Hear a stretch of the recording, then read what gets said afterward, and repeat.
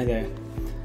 So one of the questions I got asked when I first demonstrated Decal Champ was whether the decals could be changed in real time, over time. And the good news is yes, they can. So while decals are actually built specifically in the construction script, in the blueprint, because it is a blueprint, we can adjust them over time because they're also using a dynamic instance.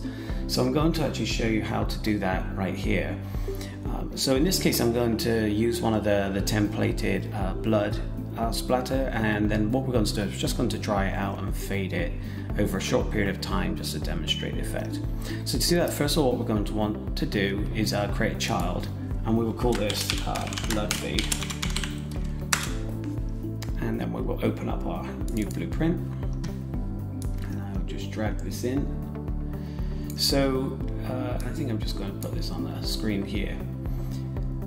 So as you can see, the construction script here isn't doing anything, the event graph here isn't doing anything, we haven't filled anything. This is just a child of our decal actor. So I'm just going to use it from event begin play. Again, I don't need to call the parent actually doesn't call anything. So first and foremost, we're going to want to fade this over time. So I'm just going to do this as soon as we start the game. So we will call a timeline node,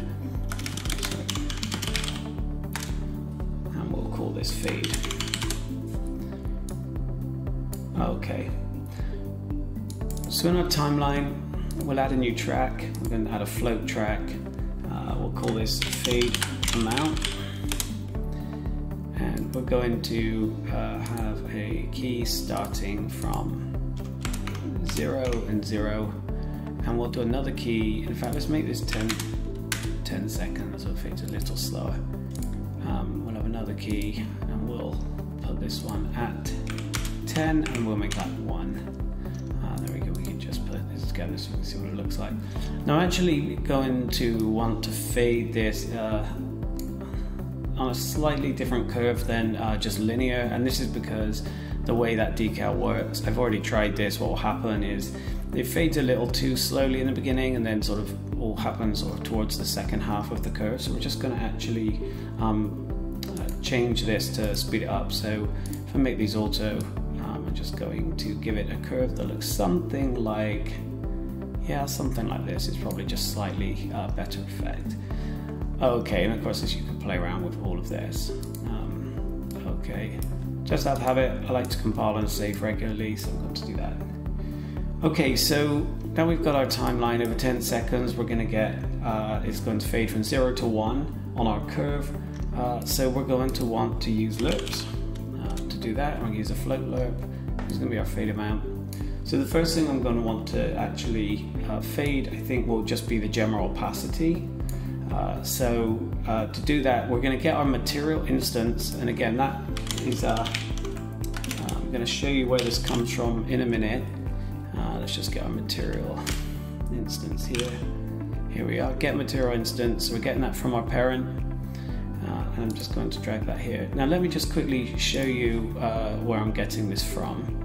So if we go into our main blueprint, I use the electronic nodes plugin, by the way, so my nodes look a lot nicer than this, but I've taken it off for this one because this is how you're going to see it, just for consistency. So it looks a bit spaghetti. What's happening here is in the construction script, it's going to call our update decal, and this is actually going to run a number of functions, obviously, to actually build a decal as you change it. What you will see, and if I'm just going to go into these create and set material, you're going to see this function, and what this function does, you can see it's actually creating a dynamic material instance, and it's saving it in this variable here. So this is a variable we're actually using now, the one we're getting from the parent, because it's actually saved the dynamic material here so we can reference it. So now we've got that material, we're going to do a set scalar parameter value, and we're going to have this, we're going to update this with our lerp. Now we're going to want to lerp into the value. Now I know with the blood decal, the opacity is 1 when I start. So I want to bring that down. I could bring it down to 0 and have it completely disappear, or I could leave some remnant of it, which I'm going to do. So I'm going to have it, as it lerps from 0 to 1, it's going to actually take the float from 1 all the way down on the same curve to 0.05. And that value is then being fed into our material instance for our opacity. Now I haven't named it yet, I'm going to have to name it. So to understand the actual proper naming convention, if you go back into the decal, and again, if you're not sure where to go to construction script, you'll see there's the update decal function. Now over here, this is actually updating all of the specific functions that you see on the in the details tab. So for example, you've got your general parameters. So if you think of the primary texture, the albedo, the normal, the tint, these are all things you see. What you want to do is make sure you look here, because you will get the exact name as it is spelt. This is really important to get the name correct.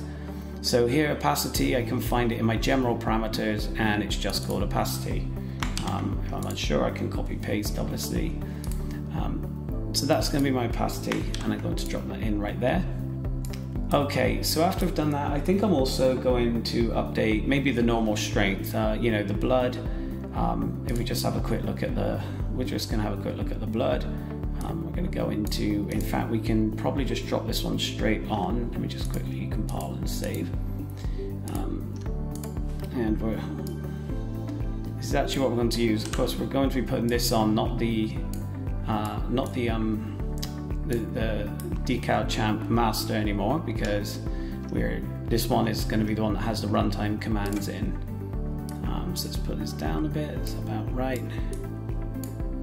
We'll make this a little bigger, as always. And then I'm going to find my. I'm just going to change that here. Right, let me just find my settings. Where's my mask format gone? Oh yeah, one thing I noticed, for some reason when I take a child of it, the order gets a little messed up. So you can see I don't have my foot profiles at the top. They're underneath the primary texture.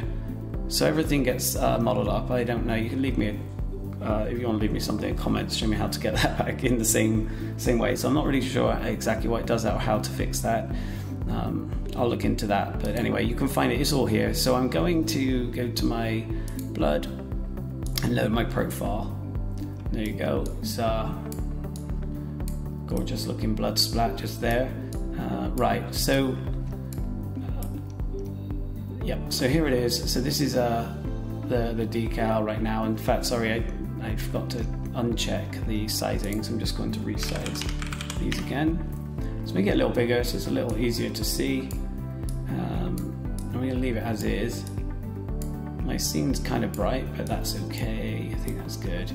Alright, so we'll go back into our blood fade, and I think what else I want to do is I'm going to, you can see this blood is really chunky, and I think as it would dry I would want the normal to maybe come down as well. So I'll go back into my blood fade. I can see in my primary texture that my normal, now there's actually, I need to be careful with this. This is my normal map. This is actually my texture map. This is not what I'm looking for. What I'm looking for is my normal strength, which is this one. So I can copy my normal strength because I'm going to bring that down. And again, I can see if I look at my normal strength at the moment, I can see it's -3. The way I built this one was negatives go up, and I think I just built the normal wrong, but that's okay. So I'm going to duplicate my lerp here. So we know this one is going to start at -3. I could obviously fetch the current, what it's currently at, and you can do it that way, but it's actually a little easier and a little quicker to do it this way. So -3, and I want that to go to 0. I want the normal to completely disappear in this example. So I'm going to take another parameter value, and again, I'm sorry, I've copy paste. Where's it gone? Normal strength. There we go. This is the one we want. So I'm going to just copy that and put that in just here. Okay. Now I'm going to want my fade amount also in my alpha, so it's going to go from -3 to 0 over that 10-second curve, and that's going to then feed in to my normal strength. Now obviously I do need to connect up my material instance so it knows what to change, and I'm going to drag that here. And let's do one more. I think I think also as it dries it's not going to be as wet and shiny looking, so we're going to do a roughness as well. And these are all scalar parameters, so I can just really copy both of these, connect them up, and then we'll just make the relevant changes. So I'm dragging my fade amount. So if we have a look at the roughness, again, we'll see what we have it as currently. Where's it gone? Let's have a look. Roughness. So yeah, my roughness here is 0.1, which is obviously gives that nice wet look. So when we go to 1, it's actually, we'll see it here, when we go to 1, it's going to dry up like that. Okay, so that's what we're going to do, that's the effect we're going to go for. And of course you could make all kinds of changes. You could change the color, have it go more brown as it dries. I'm not going to go too far, I think I'm going to stop with this. So we'll go back, we'll look for our roughness. So again, here it's called roughness strength, so that's important. It is going to match on the name. We'll drop that in here. Okay, we do need to connect our material instance. So we said it's at 0.1, and we're going to want to take that all the way up to 1. So that should be good. We've got our material instance connected up. We've got our correct naming in for the 3 values we'd like to change. When we begin the level, the fade will start. This is a 10-second kind of fade, so it's going to change those values over a period of 10 seconds. But this should actually work. So I'm going to compile and save. And the only way we'll know is we will just drop right into the game and try it out. So press play. And there you go. You can see over time, and because the opacity changed as well, you can see it dried up and then it's left a small remnant of the blood.